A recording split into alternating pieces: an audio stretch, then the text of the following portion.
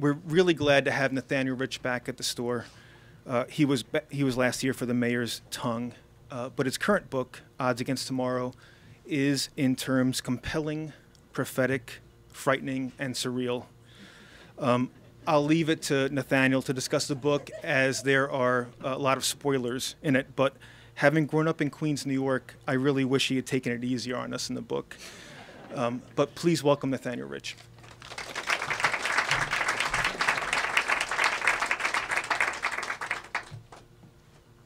Thank you all for coming out.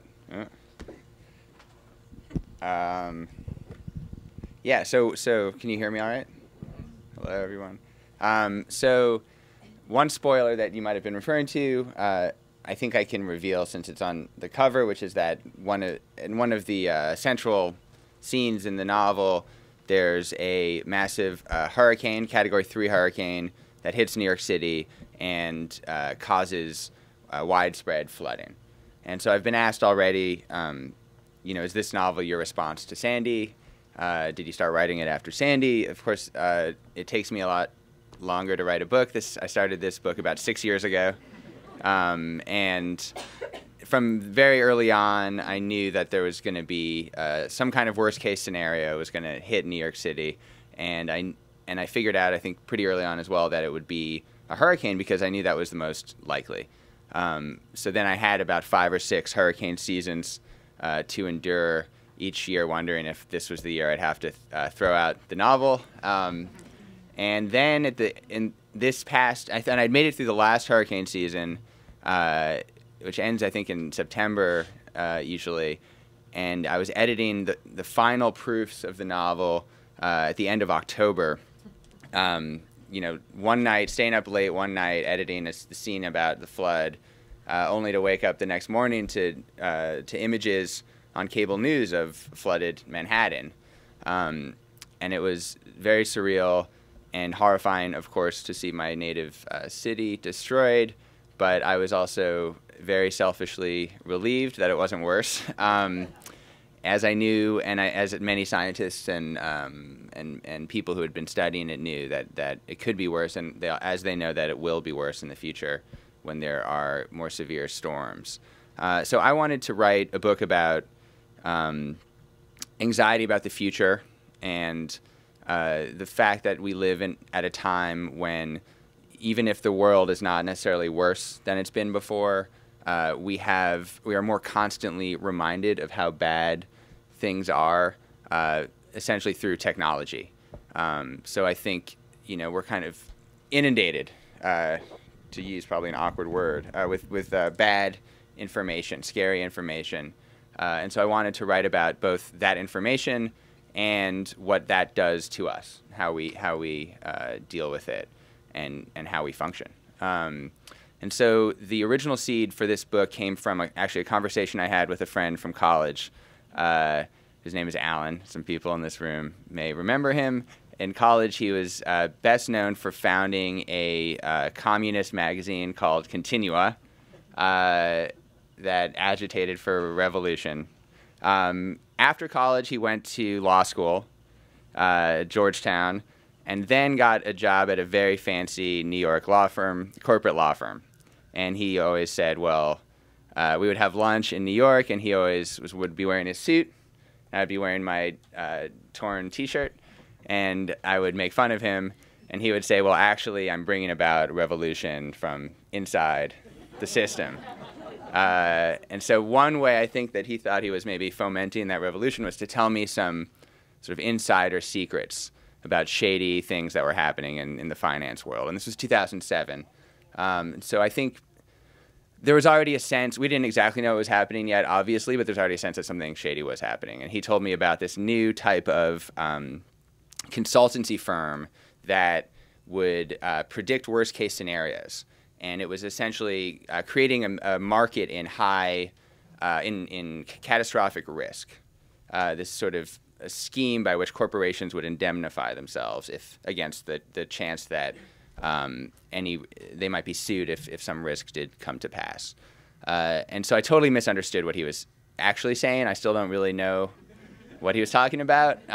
He's like a fancy corporate lawyer.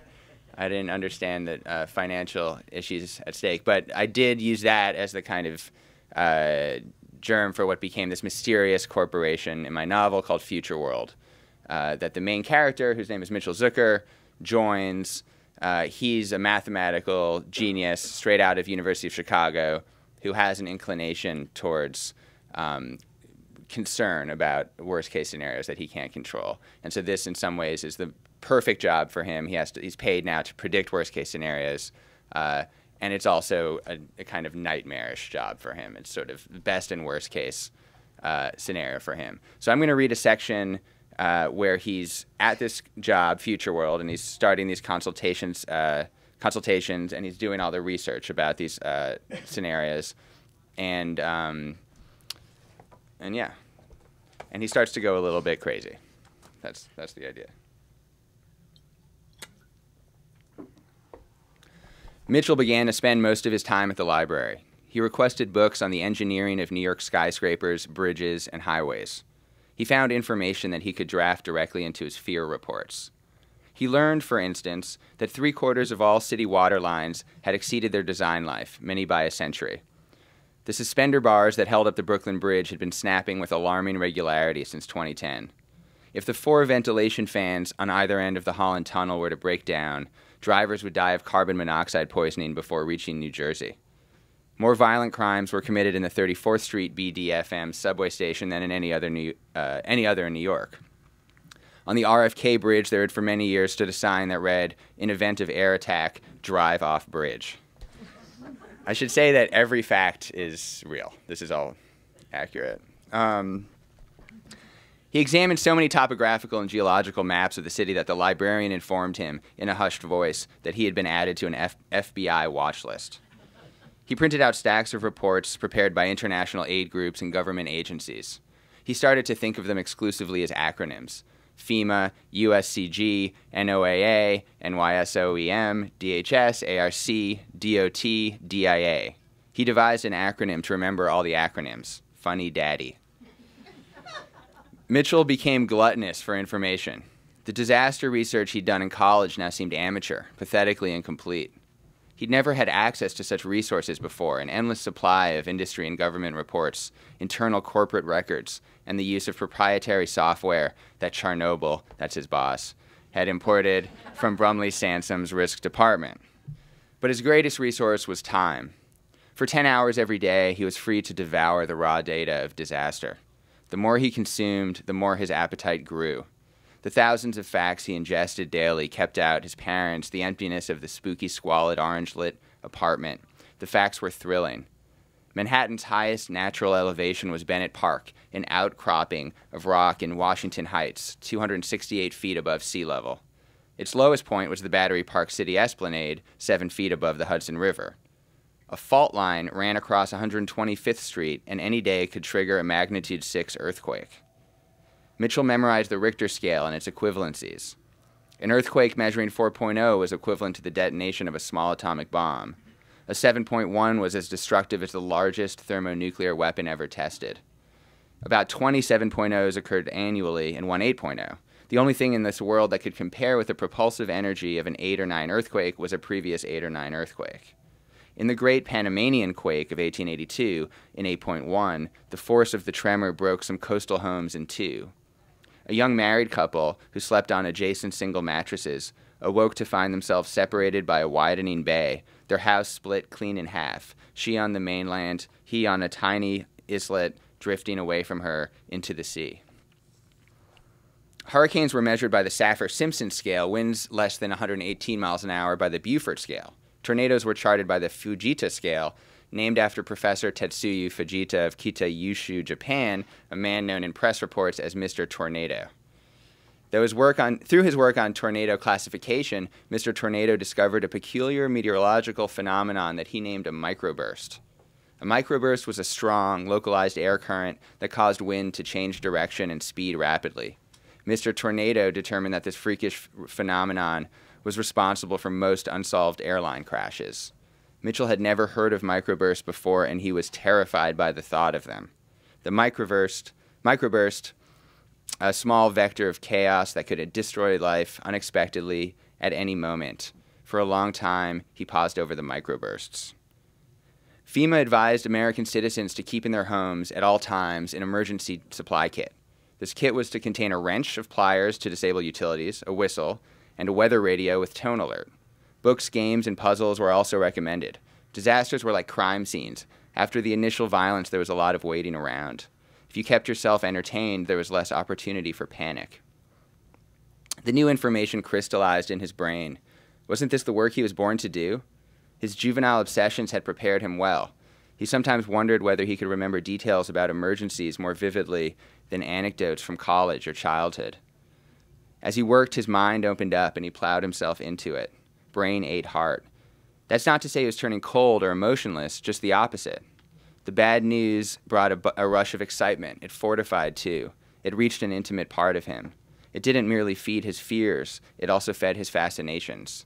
The information had a way of seeping into his higher thoughts. After a while, he began to feel that he was the information. He went further afield, into doomsday prophecy and eschatology. It was tremendous fun. He read Nostradamus, Malthus, Alvin Toffler. He read prophets, and he read Revelation. Seven-headed dragons, locusts with man faces wearing crowns of gold, a sea of glass mingled with fire. Mitchell loved Revelation. The Christians were excellent worst-case scenarists, even better than the Jews.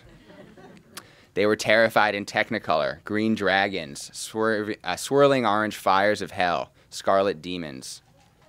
During consultations, his clients nervously swiveled in their ergonomic, leather-padded office chairs as he guided them through scenes from hell. It felt good to spread the darkness around. Misery liked company, but misery loved a party festooned with rotting flowers, gaudy balloons inflated with cyanide gas, human piñatas. Before long, Mitchell had established a repertoire. With a new client, he began by discussing Sino-American military conflict, and for the next several meetings, he rounded out the war quartet with hour-long sessions on Iran, Israel, India, Pakistan, and the Koreas, wargaming, the rapid ascension to regional, then total nuclear war. 5,000 nukes were on active, hair-trigger alert all over the world, many aimed at financial centers. Even a small regional nuclear war, such as Iran and Israel exchanging bombs, would kick up enough ash and particulate residue to dim the sun and cause global crop failure. 1 billion people would starve to death. Buried beneath the Ural Mountains, in the heart of Russia's nuclear command and control system, there existed a doomsday device codenamed Perimeter. Though it was built during the Soviet era, it remained operational. Should Russian leadership be overthrown, a computer would automatically send launch orders throughout the country to nuclear missiles that would fire to all corners of the world. Half of mankind would be vaporized. He then turned to public health scares, the mass production of tainted meats, the poisoning of the water supply, a gas explosion in the sewers, an airborne toxin that escapes from a chemical factory on a windless day and floats into a major city, an explosion at a nuclear power plant, such as Indian Point, just 35 miles from New York. Indian Point sat on the intersection of two active seismic zones, a fact that was not known when the plant was built in 1962. Then there was the possibility of a pandemic. It would originate in Asia, perhaps Thailand. A little girl who tends the chickens on her family farm wakes up with a fever and a headache. The next day she can barely move. By evening she's developed a painful cough. The desperate parents roll her in a wheelbarrow to the nearest hospital, where x-rays show a shadowy white mass about the size of a penny in one of her lungs. The girl dies 2 days later, but not before she has sprayed billions of viral particles into the air around her. Hospital workers carry the disease home to their families and transmit it to fellow commuters on the public buses. A few days after that, a woman boards an airplane in Bangkok headed for San Francisco. She has a headache and a mild sore throat. Within 2 weeks, 60 million people are dead. Mitchell segued gracefully into a special feature on terrorism: attack by post, bombing by shoe, suitcase or truck, air attack, attack by radioactive agent, suicide bombings on Fifth Avenue and Wall Street. A cyber attack releases the account numbers, passwords, and holdings of the clients of a major international bank. A cyber attack reveals corruption in the Supreme Court. A cyber attack launches bombs. Then earthquakes, floods, wildfires, tsunamis. He learned that scientists had detected fault lines in a 5-mile volcano situated on La Palma, one of the westward Canary Islands. When an eruption causes the crater and its 500 billion tons of rock to break apart and slide into the ocean, and this is a geological inevitability, only a matter of time, it will trigger the largest tsunami in recorded history. The great wave will travel across the ocean faster than an airplane. It will take 8 hours to reach the Atlantic seaboard, by which time the crest will be half a mile above sea level, more than twice the height of the Empire State Building. And then that wave will crash. There was also the threats of a solar storm that would reset the planet's magnetic field, a deep freeze, hailstorm, hurricane, tornado, asteroid, volcano. There's no volcano in New York City, said Nybuster, his client. That's what you'd like to believe, replied Mitchell. You would like to believe that very much.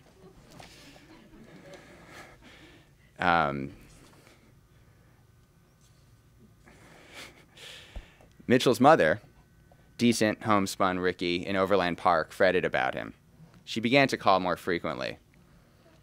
I'm just not sure it's so healthy. The scenarios, he said, they're a type of logic game, a puzzle. These things you're reading so much about, are you afraid of them actually happening? Mitchell bit his lip. No. Ricky snorted. She could always tell when he was full of it. You know, your father still has nightmares about the revolution. He's from the Hungarian Revolution. I worry you've somehow inherited his fears. Everyone has fears, said Mitchell. It's just a matter of controlling them. You must have fears yourself. Of course I do. So how do you overcome them, said Mitchell. I try to put them out of mind. Avoid a roving imagination and idle reveries. I have a different strategy, said Mitchell. He leaned back in his chair, his free hand gravitating to his head. The hair was getting thinner, it seemed. When he grabbed a fistful and pulled, several strands came away. Was this normal? The orphaned hairs collected on his desk.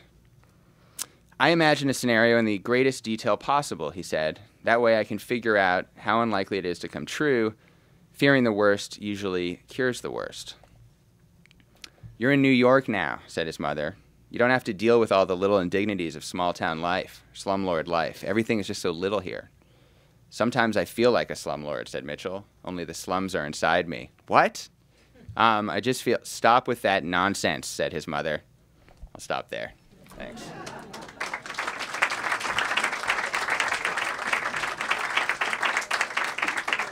Sorry to bum out all my family members here with a parade of horrible news. So, yeah, I'm happy to answer any questions. And the book isn't all that grim. That's the grimmest part, I guess, the darkest part.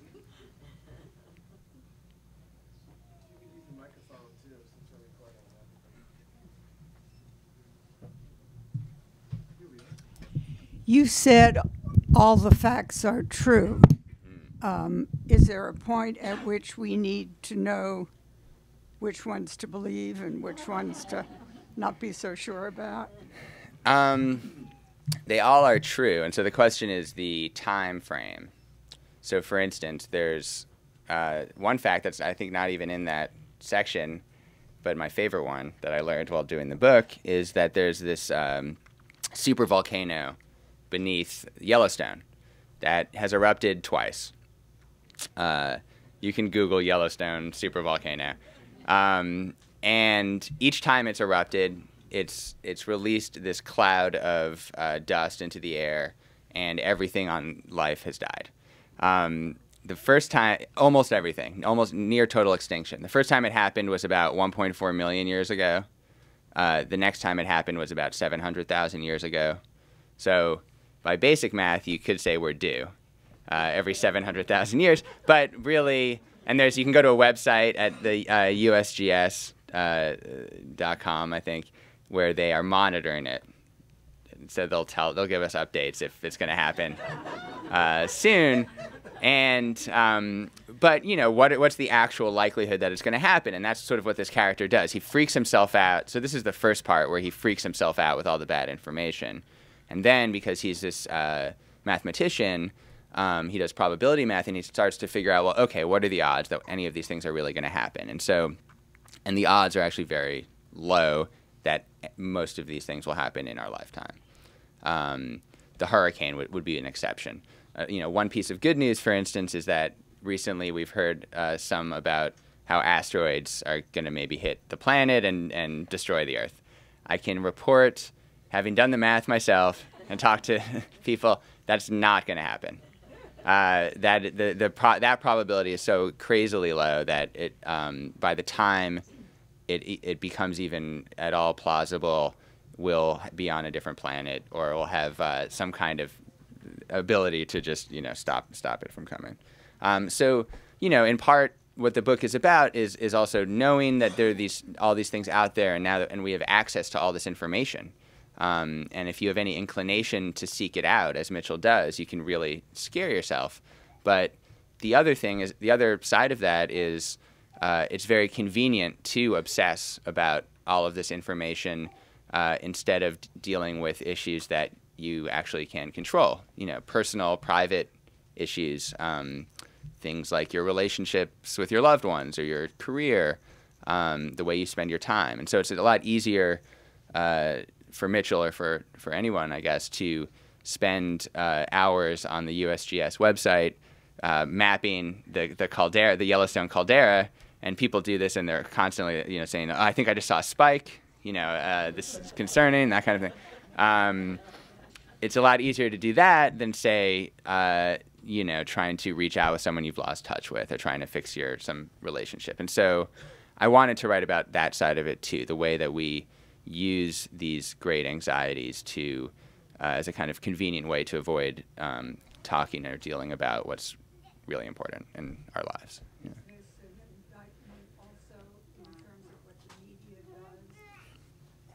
Yeah, the question was, is there an indictment of media? The book, I didn't want to make it polemical in any way, so it's not so much an indictment, but I think I certainly wanted to reflect that big fear is big business. And so a big part of this is, that's in large part because of cable news, for instance, internet, news websites.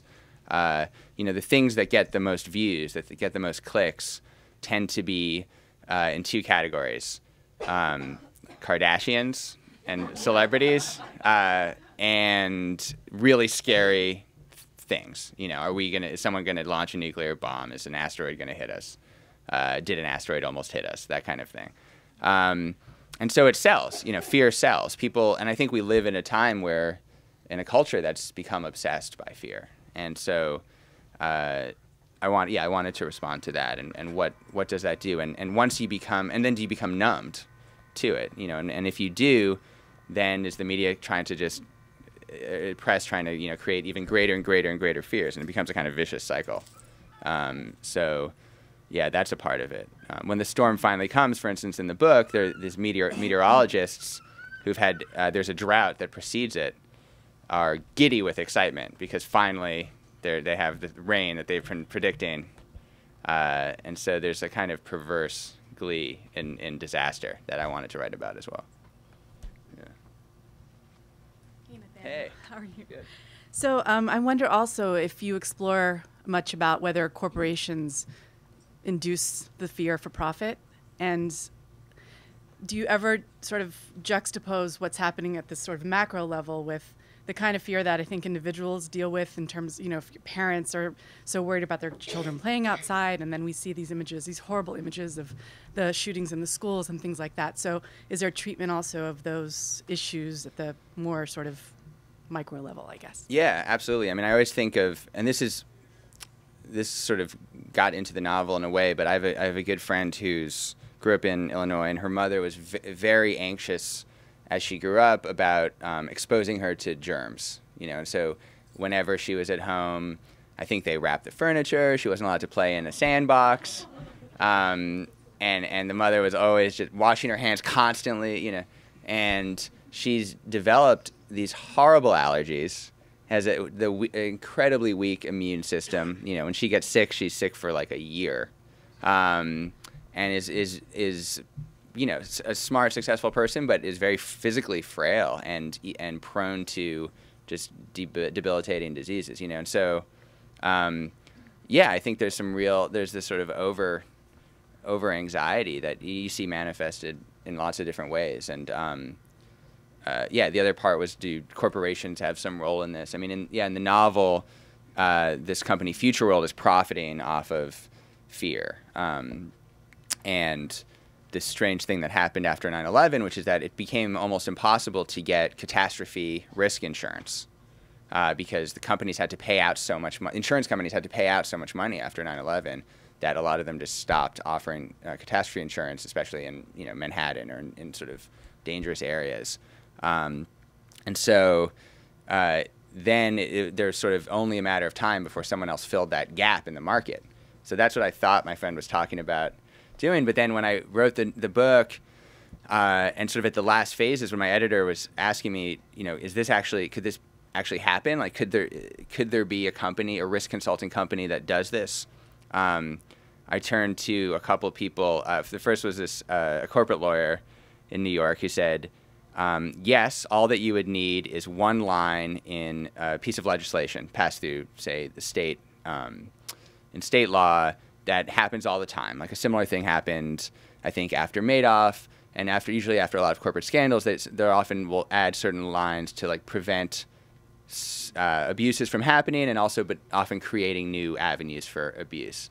And he said all you would need is a state senator, probably the one who represents Wall Street, to just add that line in, and he'd probably have to be slightly corrupt, but as it turns out, the New York State senator who represents Wall Street is my college roommate. So I called him up, and he said, not only could I do it, but I would not need to be paid off at all. Or I shouldn't say. I should rephrase. Yeah.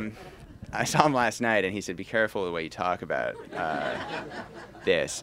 He said, "State senators do this all the time, and they don't have to get paid off at all because they'll just put in little gifts to the financial industry, just in the hope that they will support them next 2 years from then, and that's very common. And so I just put in one little line of legislation to make it happen. But yeah, I think this is, when we saw what happened in 2008, the credit derivative crisis, I think that there's a similar type of corporate conniving that was going on, and I think we all have the sense that it's going on in a lot of different ways that we don't know about. Yeah.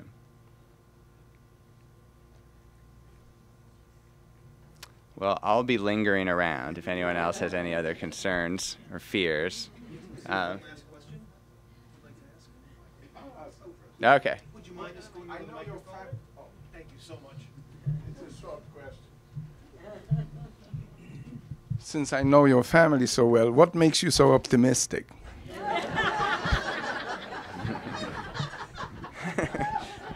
That's a complex question. Yeah. You'll have to explain that, yeah. I have to say, when someone at a previous reading this week, when I was talking about, I think, the Yellowstone supervolcano probably, or new types of pandemics that will be resistant to antibiotics in the coming years, they were asking me, why are you laughing so much when you talk about these? They're like, why are you smiling? It's like maniacal. And I think the answer is because there's actually a lot of kind of fun in talking about these things, because they're so extreme and crazy and high stakes. And yet there's something also borderline fantastical about it. Because we know that most of these things won't happen, but it's kind of fun to talk about. I spent probably a better answer is I spent the ages of 9 to 14 reading only Stephen King novels, so that might be part of it. But I do think that horror and comedy function in exactly the same ways. I think things that are often that we think as horrific are also could be played for laughs. And I remember Stephen King once said that when he's really going on a horror novel, when he's really writing something scary, he's sitting at the keyboard just laughing hysterically, and his wife is like, "What are you laughing about?" And he's writing, Pet Sematary or something horrific, Carrie. And so that's something I wanted to get at in the book too. There's a dark humor that comes out of this. But yeah, I'm not as anxious as Mitchell, but I take some precautions.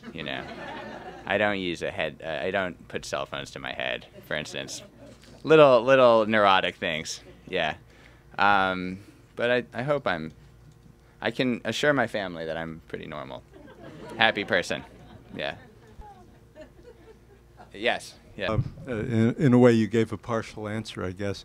I was wondering about whether you trace any of this Mitchell's obsession with these things to his childhood, where there's some aspects of that that you talk about in the novel. You talk about your own reading Stephen King as a child, and certainly one way of dealing with trauma and overwhelming fear is to scare other people.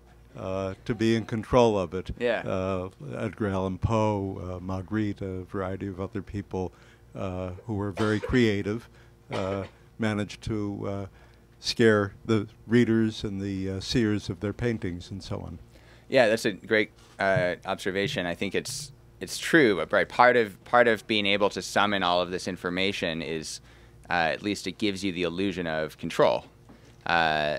And in fact, there's this one point in the novel where when the flood is bearing down, where Mitchell all of a sudden realizes that this is possible, that one of these fantasies might actually come true, and he's in a consultation meeting, and he gets so worked up that he sort of does the opposite of what he normally does, which is he says everything's going to be fine, probably nothing will happen, and his clients are so alarmed by him taking this optimistic approach that they freak out and start and flee the city.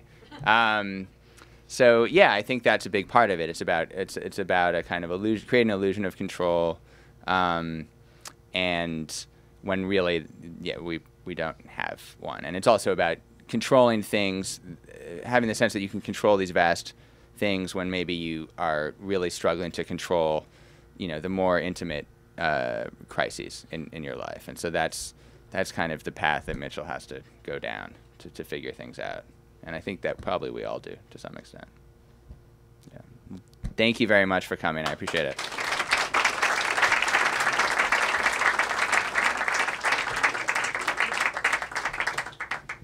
So thank you to Nathaniel. If you'd like to have your book signed or come up and say hello, please do. Thank you for coming.